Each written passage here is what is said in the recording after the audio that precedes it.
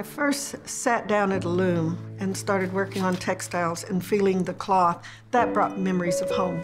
It brought memories of my mother and my grandmother. It was just a love. The paints and the sculpture were my own, but the textiles were my family. I was born in Sisseton, South Dakota. My father was an educational field agent while we were there with the Bureau of Indian Affairs. And his career took us all over the United States. We went to Nespelam, Washington, the Colville Agency, and then the Blackfoot Agency in Montana, where we were for 6 years. It was very much a commune kind of life. We had our own dairies, our own bakeries. And it was just this wonderful upbringing of a community. She had a really amazing family of women. Margaret had two women in her life, her mother and her grandmother.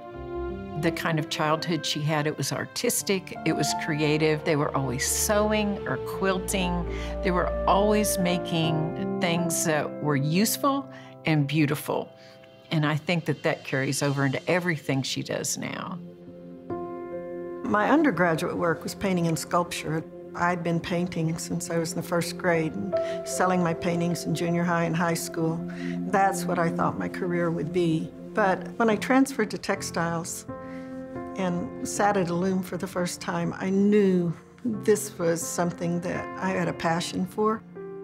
And I feel like it went back to my grandmother and my mother in that they were always working in textiles in our home. But I'd never considered that my art. It was just like home things that they did. But as I progressed along, I saw where textiles were an art form, and this could be my career. I was mesmerized by Margaret's work. It was groundbreaking for what was happening in our region. She's a pioneer. Mahota has been around since 1984. It is two separate businesses with the same name, but one is the handwoven studio, the other is the textile business, and they're very different. Mahota is my great-great-great-grandmother. She is from Mississippi. She had lands there, and in 1844, at removal, she came to Oklahoma. And that's who I've named my businesses after and have always been very proud of that I had an ancestor who did walk the Trail of Tears. It's very exciting to know that I am where my ancestors were. And so that's when Mahota Textiles came into being, is that wanting to create our designs that were really Chickasaw-based, that were Mississippian-based designs. Our Southeast tribes are matrilineal, so the women set the tone. What they've done with Mahota, they've taken those ancient motifs, but they've created this contemporary expression of their Chickasaw identity. And Margaret's not afraid to be feminine. There's a beautiful combination of toughness and softness at the same time, and she's a hard worker. And I think that there are values that she imparts that are so important to our culture. And those are seen in kindness, and it's in nurturing, even in mentoring in her weaving studio, where she is so patient. When I had the opportunity with the Chickasaws to rent this space for a gallery, my idea was to teach Chickasaws weaving. But you take whoever will come to the door, you take in. Teaching in the studio has given me a group of women who are passionate about textiles.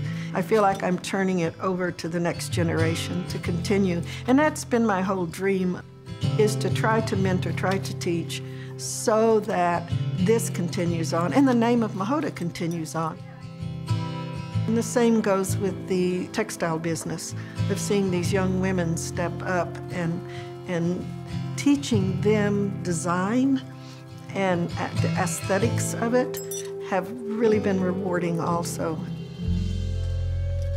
Our tribal learning environments They embody not only the ancient, but the contemporary. So we're very interested in passing on traditional knowledge, the things that make us who we are, and help us reach back into honoring our ancestors and knowing who we were at another time.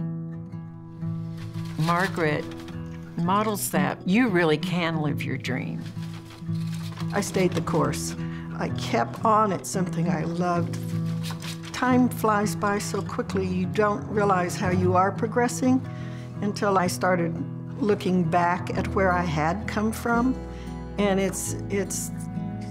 time is such a evasive thing that you don't realize what you're doing at the time. And then when you look back on it, it's wow, you know. So I think that when you struggle in the beginning and you have to make things work for you because you have a passion, it means more.